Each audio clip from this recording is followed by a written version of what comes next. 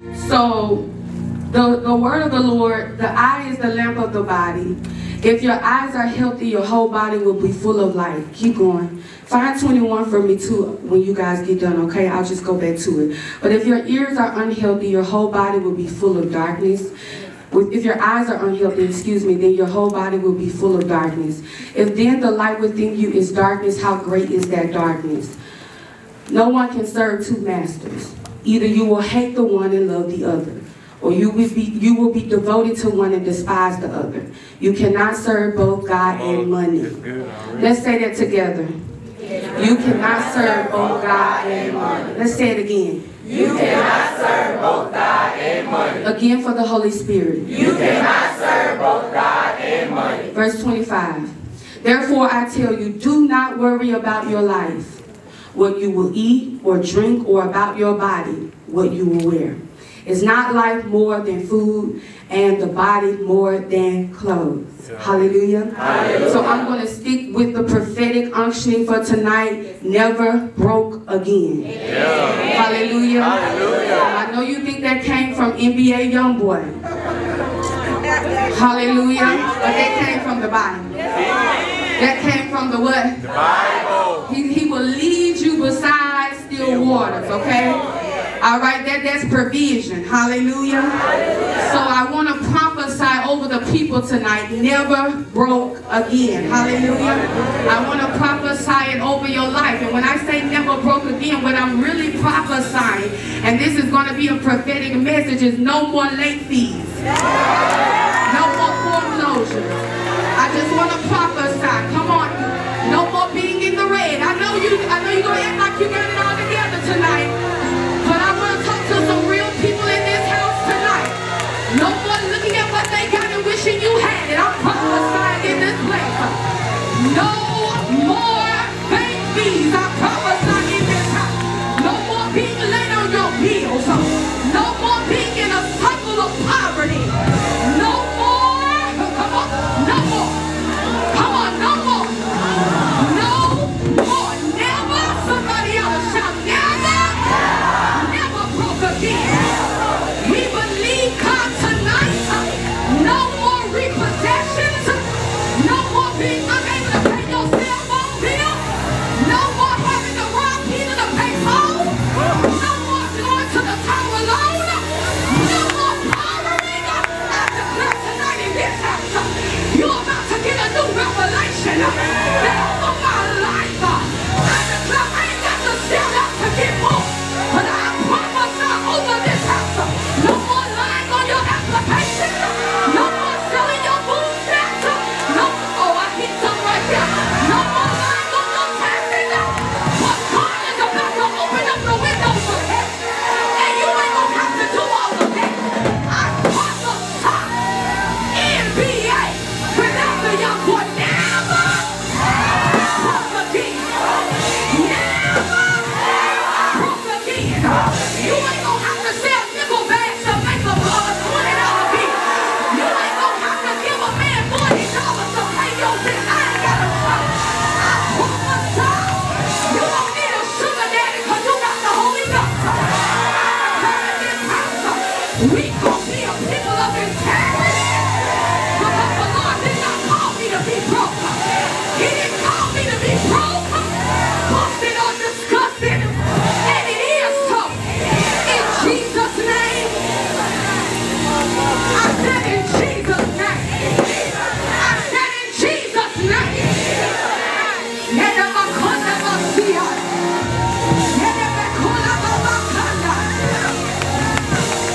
We break that generational curse of poverty off of this house.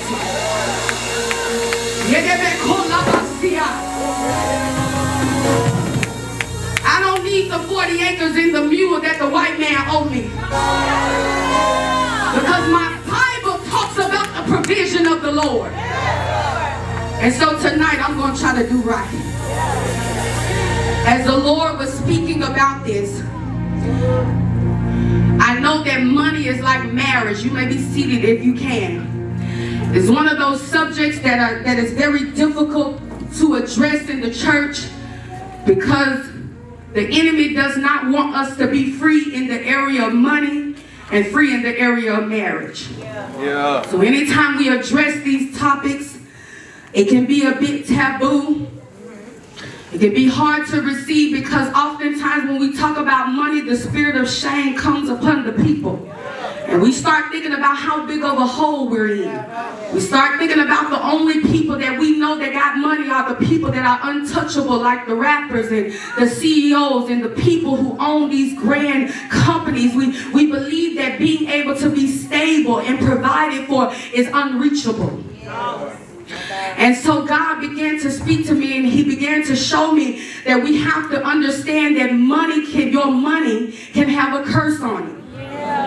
Just like you can be living under a curse in your body, your money can be cursed. Just like you can be living under a curse in your ministry, a ministry can be cursed. And we talk often about breaking those generational curses. But sometimes the curse that comes upon us as it relates to our money is generational. But it's also, we are accountable for the things that we have not done ourselves. Somebody say amen. Amen. So you have to understand how a curse operates. You can look at your surroundings and see if you are living under a curse. A curse comes by way of the mouth. You can speak a curse over your money. A curse comes by way of those who were before you. If those who were before you sacrifice your wealth on an altar for something that they wanted at a certain time frame, it could curse your life. If those before you made bad decisions with money and they began to use your social security number to get telephones and they got you in debt before you were even an adult, you're already living under a curse. Wow. But Jesus is the curse breaker. And Jesus breaks curse through power, and he breaks curses through knowledge. See, we only want the curse breaker that gives us power. So this is why it's easy for me to come to the altar and expect prophetess or apostle or the leaders to lay hands on me, because I believe in the supernatural power of God breaking curses. But how many of us know that God breaks curses through wisdom? You have power, but he's also giving you wisdom. He's giving you intellect. He's giving you knowledge, and he's giving you understanding. Wisdom is difficult because God will place people in your life that have more than you, that look better than you, that's sharper than you, that's in a different tax bracket. He will place those people in your life not to make you feel intimidated. But anytime God wants to give you something, he will first expose it to you through somebody else. But the enemy says that when I get around somebody that don't got what I got, and don't look like I look, and don't talk like I talk, and don't ride like I ride, the enemy says be jealous of them. The enemy says hate on them. The enemy says say they think they all there. I hear the Holy Ghost tonight. But when God wants to promote you, he will first expose you to what he wants to give you. And if you're going to be able to receive what you see somebody else have, you're going to have to learn how to appreciate. You're going to have to learn how to clap your hands for somebody else. You're going to have to learn how to say, girl, I like the way you wearing them shoes. You're going to have to say, look, congratulations. I thank God that you got a new house. Because when God gets ready to promote you, he first exposes you to what he wants you to have. And he'll do it through somebody else. When we look at the nature of curses, the United States of America is the seemingly most wealthiest country, but we are the poorest. Yep. I want you to know something, because I know they teach you about polygrams and all of these triangles and all of this geometry that we never ever see when we come out of school, because I ain't used no algebra 1 yet. And they ain't taught you about no credit score. And so black people think that we are free, but what they did was they taught certain cultures about credit scores, and they didn't teach you. They didn't teach you, and they decided I was going to give you a system so that I could still keep you bound. Because you got to be careful about people that will give you stuff just to keep you up under them. Y'all ain't hearing me. They'll give you your food to keep you under them so you won't outdo. Y'all ain't catching the revelation. They'll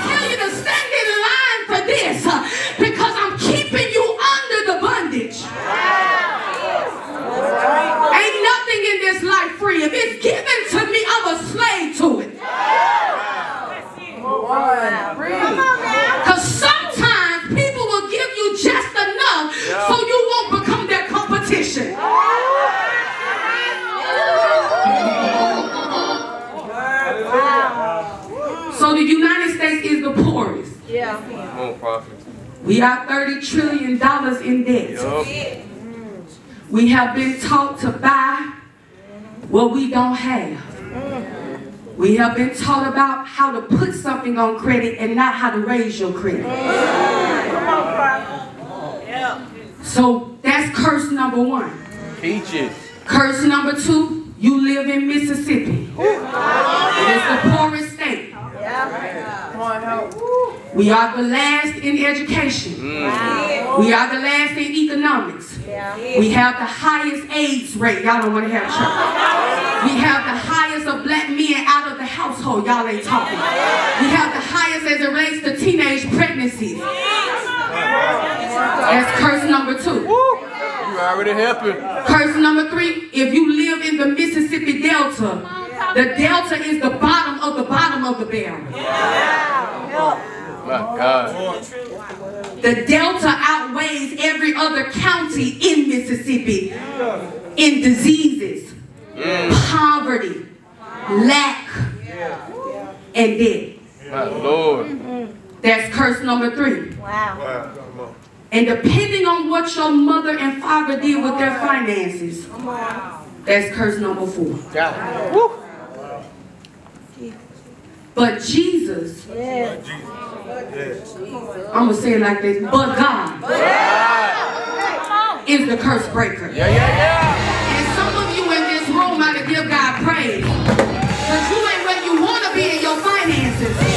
But to be living under all of those curses, that ought to wake something up in you, man. I'm in the Mississippi Delta.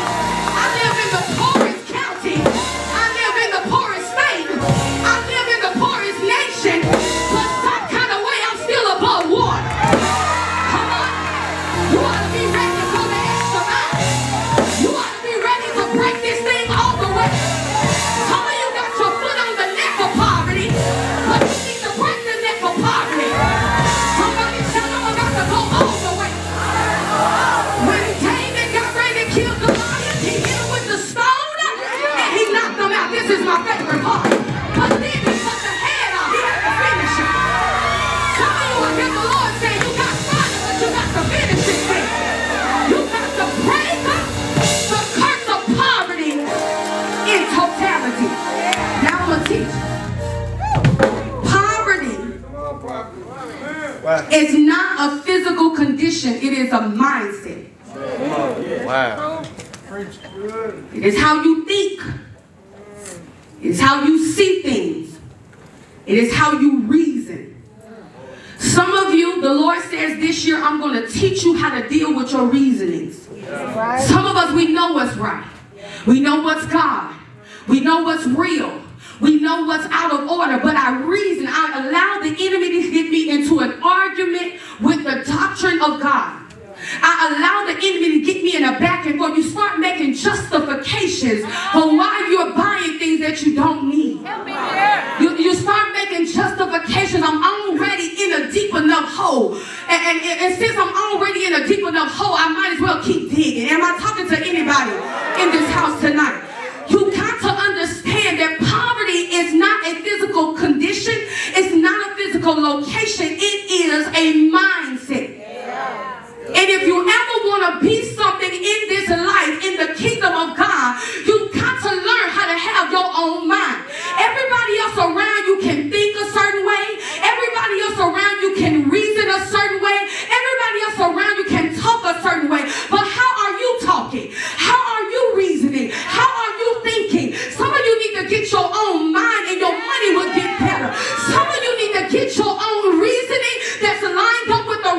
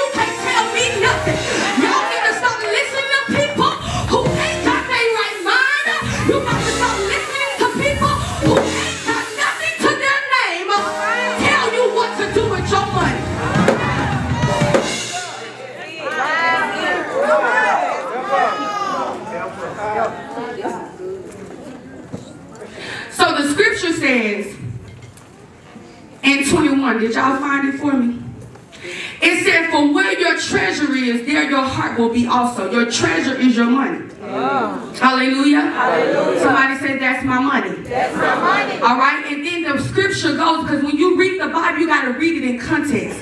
Go to 22. It says the eye is the lamp of the body. Now we were just talking about money, and now here Jesus is talking about the eye. Because if you got a money problem, you got an eye problem. Y'all ain't coming here, church. Y'all faking in this house. Y'all did not come to have church. The Bible says where your treasure is, your heart will be also. Wow. Then it goes to the very next verse and said the eye is the lamp of the body. If your eyes are healthy, your whole body will be healthy. Next verse. But if your eyes are unhealthy, your whole body will be full of darkness. Because God is dealing with what we like to look at. Oh, yeah. Somebody say hallelujah. Hallelujah. If you got a money problem, you got an eye problem. Yeah. See, some of us are saying, I don't have enough. You got enough, you got an eye problem. All right. It's not that you don't have enough, it's that you keep seeing stuff that you want to buy. It's not that you don't have enough. The enemy has trained you that you cannot ride by the coffee shop without getting coffee. The enemy has trained. Have you ever just been having a conversation with somebody and then the next thing you know that thing pop up in your ad on Facebook? You ever been talking about a pair of shoes and that thing because you know your phone tapped on it, but I ain't gonna go down that road. Everything you say they listening to on that phone. I'm too deep for y'all tonight. But you know they already called me a conspiracy theorist, so I'm good. I'm already out here. You ever, I text the man of God.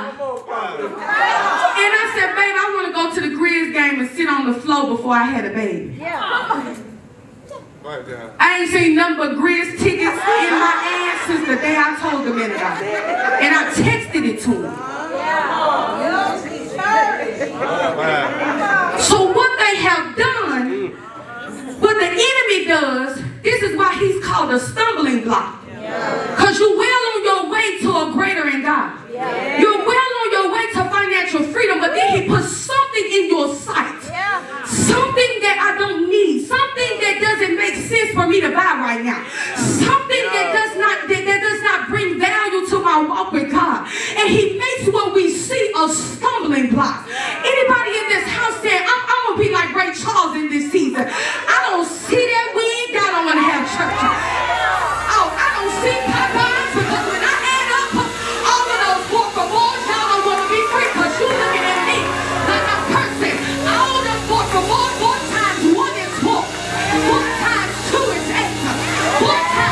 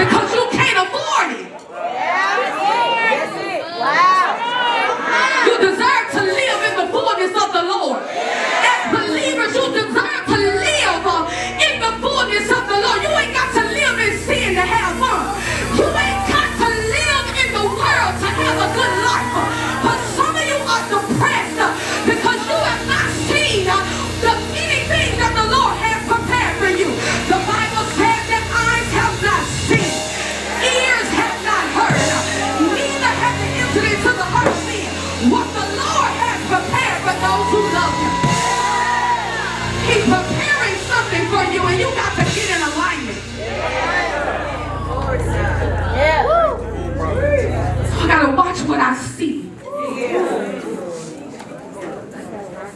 I got to learn how to tell my eyes no.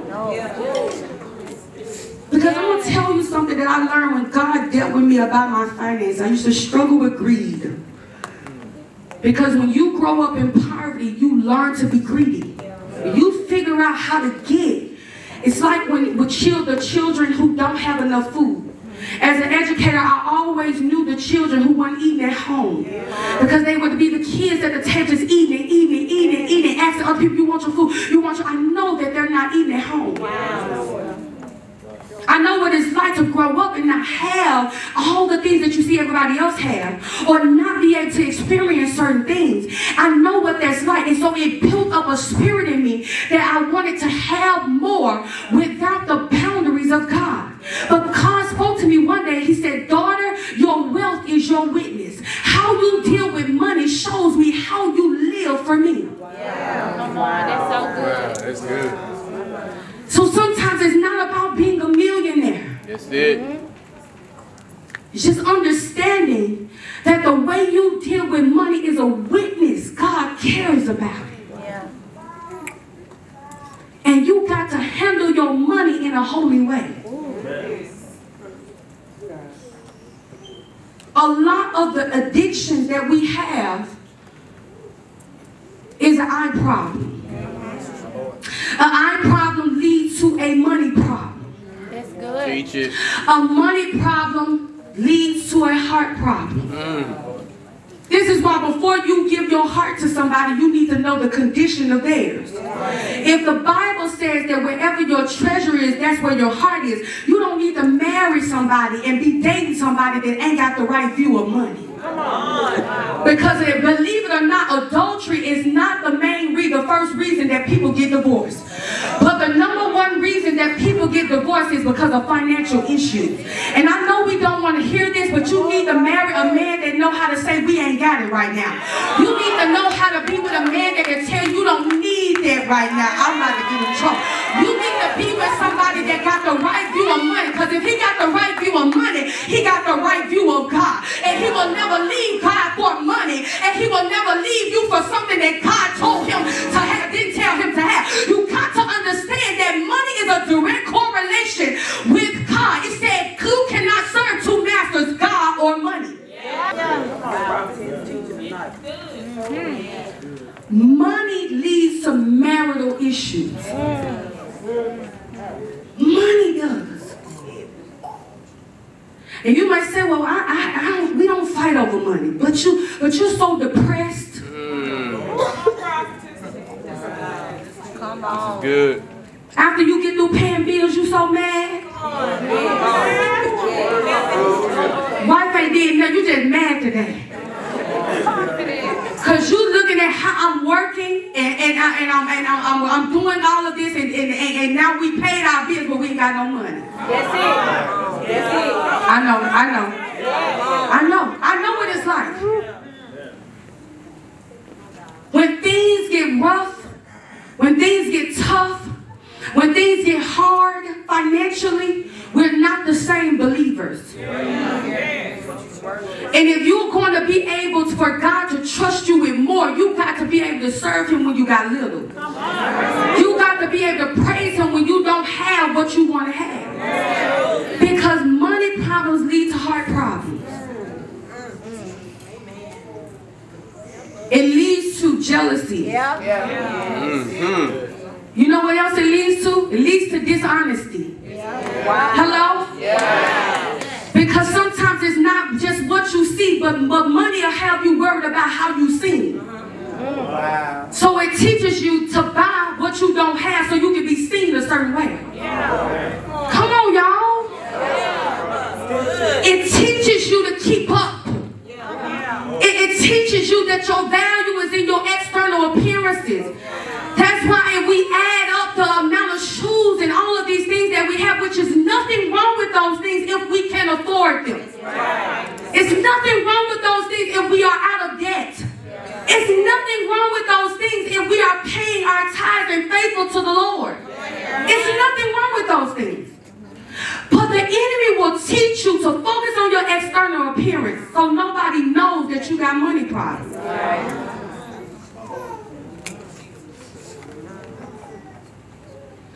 He will also make you so attached to the worship of material things that you don't feel good unless you buy something new. Come on. Wow. Help. Talk about Come on, help me tonight. Help me set you free through the power of the Holy Ghost. Am I the only one that ever been there? No. That you find comfort in the worship of material things because I need to buy me something new. And as believers, we sometimes struggle with this because I'm not drinking no more. I'm not smoking no more. I'm not clubbing no more. Come on. So because I'm not doing some of those things, the enemy will tell me, get rid of one addiction and create another one. Wow.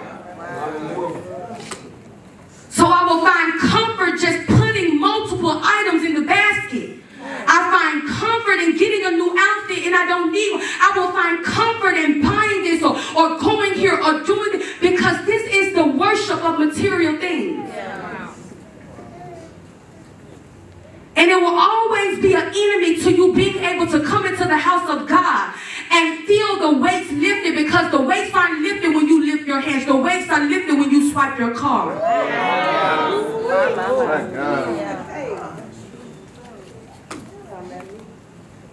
So he said you cannot serve two masters. Yeah.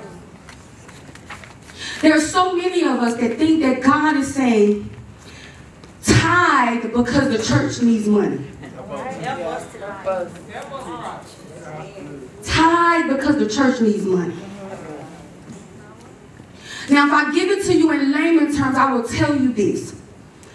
Whatever I'm a part of, every other organization on the earth, if you are a part of it, Yes. Come on, help it. Come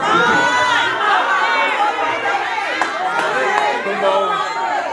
Help it. Sister Thomas, you got my back because I'm about to go there. Every other organization on earth, Yep. And your when they join the football team, isn't there something they have to pay Coach Buford? Is there ever a problem? No, because they want to see their baby show out. Is it ever a problem for them to travel down the road and buy concessions and follow the team wherever the team go? But we listen to the world that got an issue with you following your pastor up the road to hear a sermon. But ain't nobody got nothing to say about the parents who going to look at their children play football. Y'all didn't come to have church.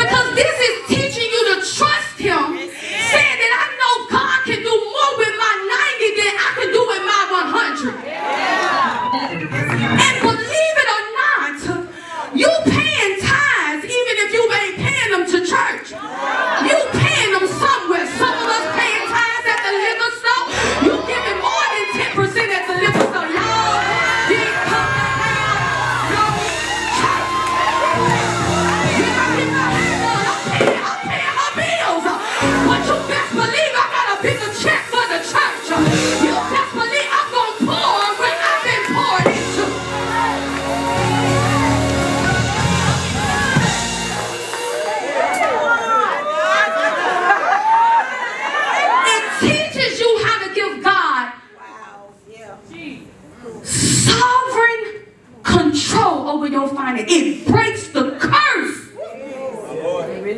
that you fighting against every day. Yes. How many weeks in the last 52 weeks you missed getting your hair cut? Come on, Prophetess. Come on, Prophetess. Okay. Come on now. Because the Lord said, he said, tell the people I'm getting out of here. He said, tell, because you know why I can teach on it like this? Because it used to be my problem. You know why I can talk like this? I know all about it. I know all about walking into a room, worried about I know about looking at people's cars and speculating that they might have so much more than me and feeling so low and feeling like I would never own a house, feeling like I would never pay out my debt. I know what it's like to have medical bills stacked up and stacked up and stacked up. I know what it's like to cover what other people have. But I'm telling you by the power of the Holy Ghost, if you will give God what he is doing, if you will give God trust in the area of your finances, you will see him break the back of poverty. I know what it's like. So watch everybody else go on vacation and I couldn't go.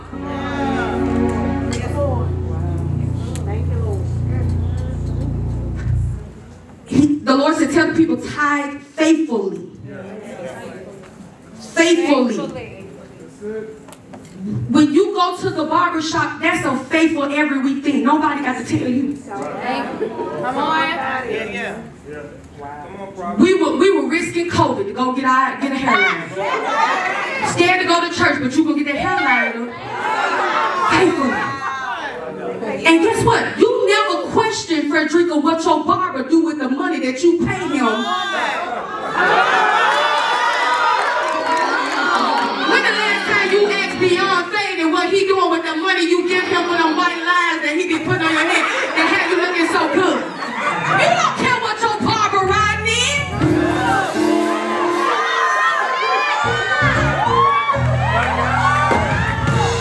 But here we are with a leader that didn't take a salary for 5 years of the 6 years he been pastoring. And you gonna let the street committee tell you not to pay your tithes. That's the devil in hell. Prophetess Ashely Brown and Apostle Jonathan Brown ain't never needed the money of the Carpenter's church. Ain't never needed nobody's tithes. And neither is no other pastor. This is the word of the Lord. And people will say things like, you know, the pastor, I heard this growing up. You know, the pastor the only one riding good. That's because the pastor follow the principles while the people listen to their family. Oh yeah. That's why. The pastor following the principle of the word. I'm not saying there's not crooked preachers. I'm not saying that. I'm not saying there's not people that are dishonest. But I'm talking about in this house. Just got on salary. Didn't y'all just set that up? Wow.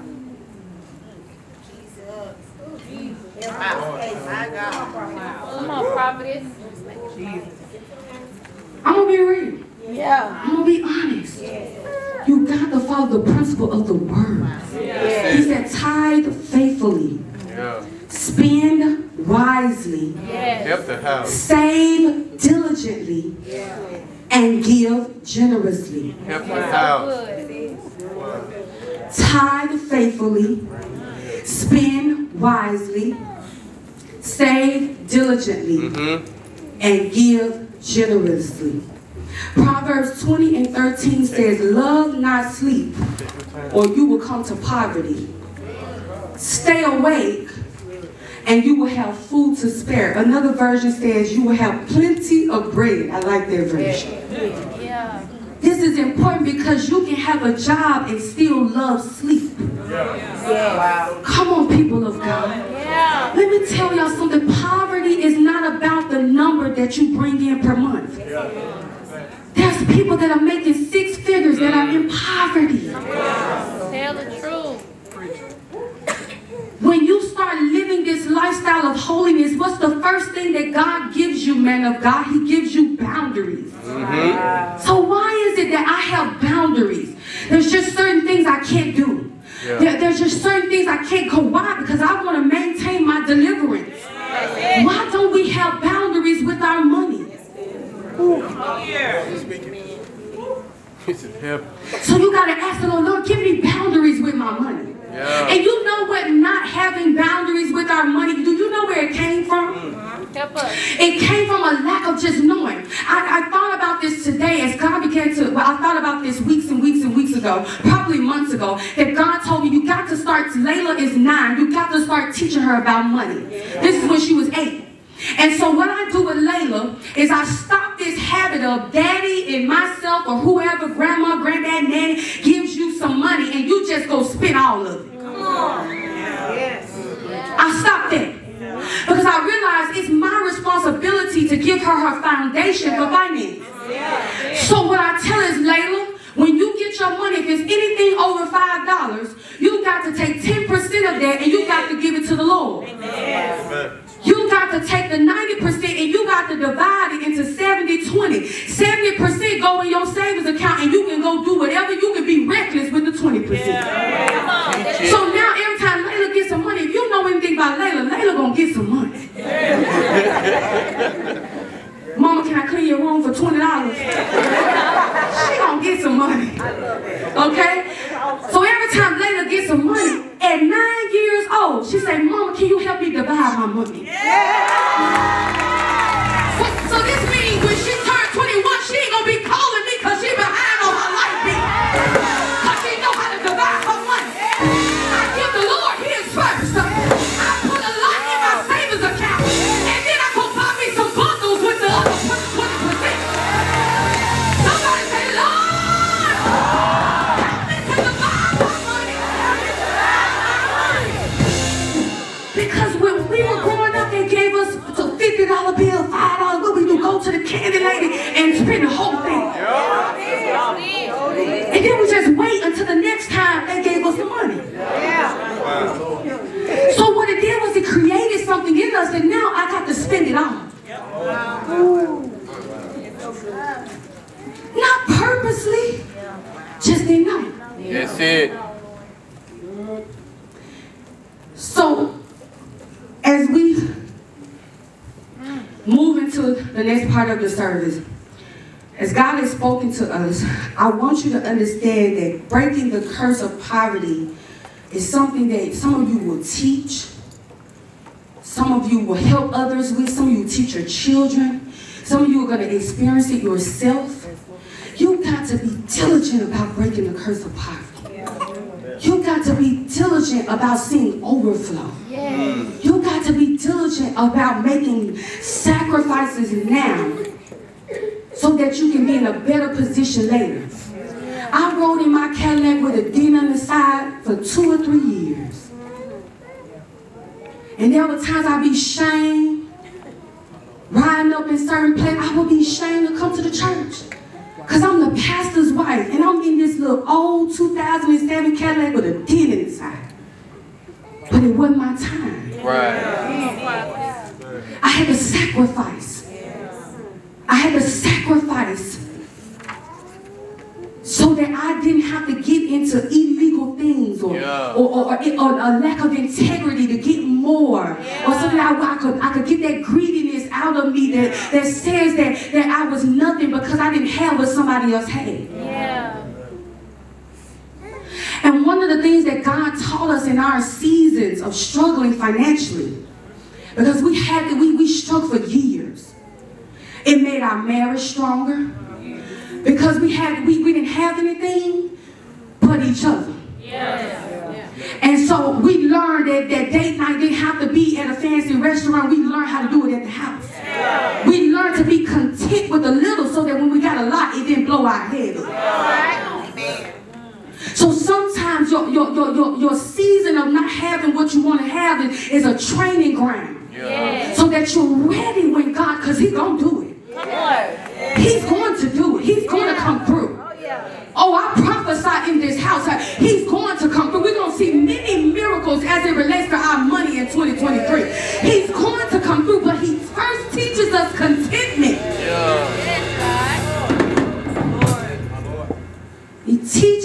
contentment. As a husband, he taught Apostle how to provide without depending on anybody. He taught him how to be a husband that had to work and work and work and depend on the Lord. So he learned that when he got in a financial struggle, it didn't run him to the streets. It didn't run him to places that would get him in a deeper hole and get his family in a deeper hole. But it taught him how to get on his knees. There were many days I heard my husband crying out to God because we just didn't have it. And then he would leave from being on his knees praying to God, and he would go pick up cans, and he would sell whatever he had to sell to make sure that we had it in our household. Yes, Lord. So God will teach you contentment, like Paul said. Yes. As God teaches you contentment, then he also teaches you through wisdom and principle how to put this down. How to glorify him in this way. How to honor him in this way. Because God's desire is for your money to multiply and not dry up. And so I speak to your heart tonight that the spirit of shame, that's the first spirit we're going to deal with. It's not going to govern you any longer. Yes, Lord. That you're not going to be ashamed, number one, of whatever financial mistakes you made in the past. Yes. One of my greatest financial mistakes was my first car that I didn't have a co-signer on out the lot. Had no idea what the interest rate meant. And both of those cars we paid for probably 2 or 3 times. Biggest mistake. Needed a new car, it was breaking down. Went to try to go get a new car, it was upside down like $9,000. So I had to depend on the Lord. I had to ride it out until I could pay it off. Yes. And then I would cry out to God because I didn't have this and I didn't have that. He said, you did have it. You thought it was extra money. You know, spend a bag, make a bag. And so because you weren't taking what you call extra money, there's no such thing as extra money. He said because you were taking what you thought was extra money, I was providing for you to pay that debt off. Wow. Yeah. So what I was doing was I was taking what I thought was extra money because I worship on material things. And God was providing for me to get out of the hole. Yeah. And once I decided I was going to make the sacrifice, I started seeing him do the supernatural. I started watching debt collectors tell me, it got to the point I was telling them what I was going to give them. Yes. And they would say, I'll take it. Send me my letter. Because when you sacrifice, you will see the supernatural work in your life. But somebody said, I gotta start making a sacrifice. I gotta start making a sacrifice. I done got to do it. But if I want better, I gotta make a sacrifice. God's still gonna love you if you choose to eat out every night. You still welcome in the house of God if you don't tithe. That's between you and God. Yeah. He's still gonna love you. But if you want to see the supernatural work in your life, you got to learn about sacrifice. Every great man and woman of God in Scripture had to make a sacrifice. Yeah. Yes, Lord. The Bible says that Abraham was asked of God to take his only son up the mountain and sacrifice him. You know what's so amazing about God? He ain't even asking us to do stuff like that. Yeah.